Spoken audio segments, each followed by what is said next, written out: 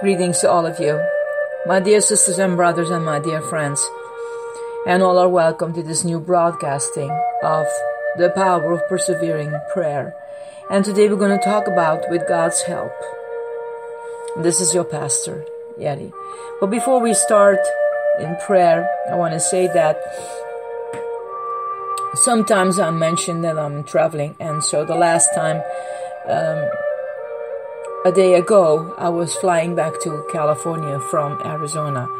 So I am back in Anaheim with my dear friend and in California. So I hope that we enjoy our time together, because I believe that whatever happens, we are bound in the Spirit. So let us pray with each other and enjoy our time. Thank you, Father, for your ever-presence in our life, for everything that you made it possible for us. You are our Creator, and thank you that you give us the possibilities to view our life, to open ourselves to more of you. And help us with viewing our life, that we see for new and look for new experiences in our life about our prayer life. And we ask that your Holy Spirit will provide us in the things we need to change, that our life will become more powerful and strong in you. In Jesus' name, amen. With God's help, as soon as the Christian becomes convinced of his, let me say, his lack in his prayer life, a prayerless life, in this matter, his first thought is that he must begin to strive with God's help to gain the victory over it. But alas, he soon experiences that his striving is worth little, and the discouraging thought comes over him like a wave that such a life is not for him. He cannot continue faithful.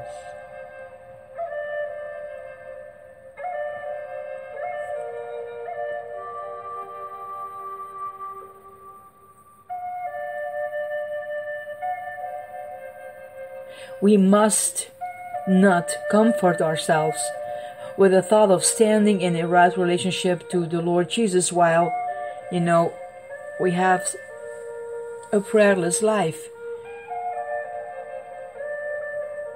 Because you must believe that even if your prayer is less, that prayer has a power in himself, because it is God who works through that.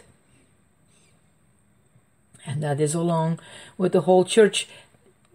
Sometimes we hear the complaint about our feeble life, which makes us unfit to pray for ourselves, for the church or the missions, as we ought to be. But if we recognize in the first place that a right relationship to the Lord Jesus, above all else, includes prayer, with both the desire and power to pray according to God's will, then we have something which gives us the right to rejoice in Him and to rest in Him.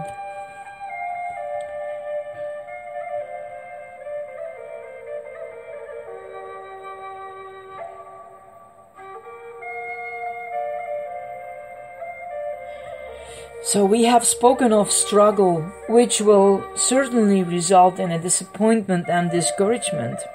And this is the effort made in our own strength. But there is another struggle which will certainly lead to victory. The Scriptures speaks of the good fight and faith. That is to say, a fight which springs from and is carried on my faith. We must get right conceptions about faith and stand fast in our faith. Jesus Christ is ever the author and finisher of life. It is when we come into right relationships with Him that we can be sure of the help and power He bestows. Just then, as earnestly as we must in the first place say, do not strive in your own strength.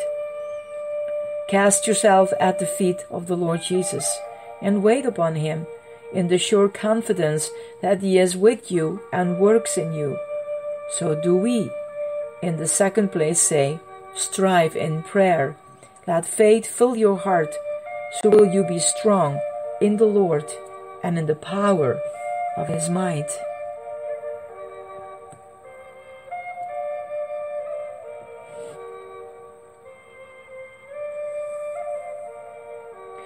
An illustration will help us to understand this.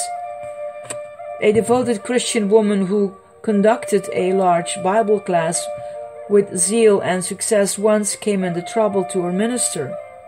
In her earlier years, she had enjoyed much blessing in the inner chamber.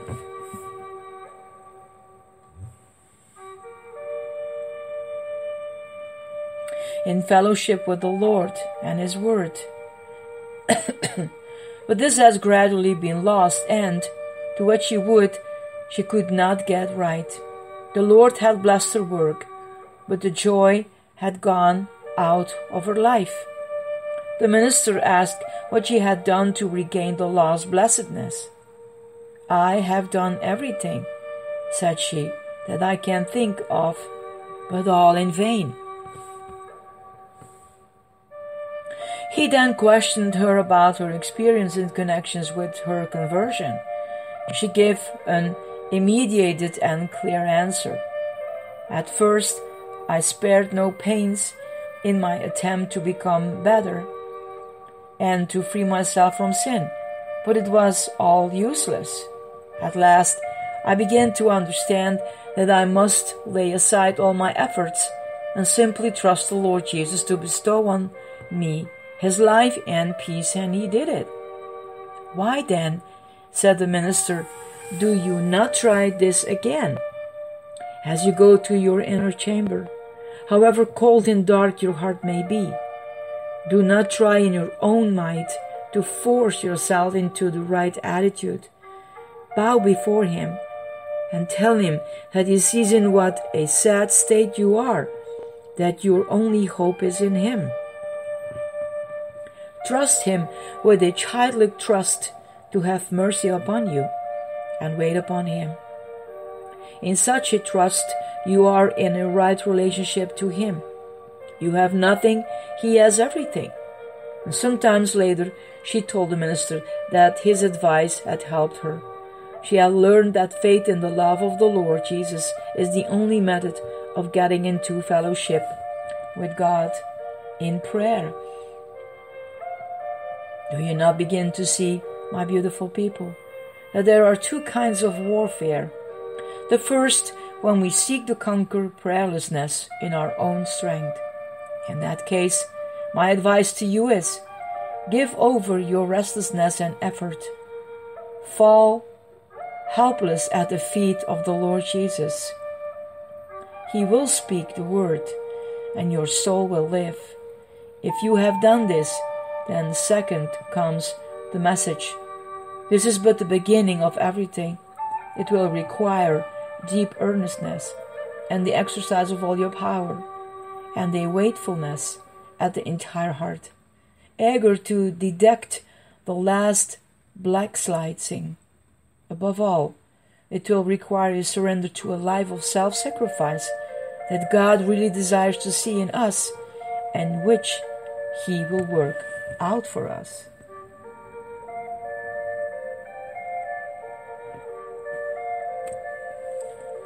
My beautiful people,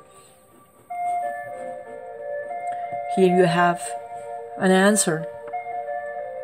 Sometimes we are so disappointed that we just give in, that we don't even have the courage to get up and come to our Creator and explain what is wrong, Don't you think that He understands us? He is the one, like we can read in Psalm 139. He is the one who knows us completely. And so wherever you go, in the deepest darkness you feel in your life, or you feel a separation that you don't even experience God, cry out to Him. He hears you. Trust in the Lord and don't lean on your own understanding. Blessings to all of you, my dear ones. This is your Pastor Yeti. I love you guys. Bye.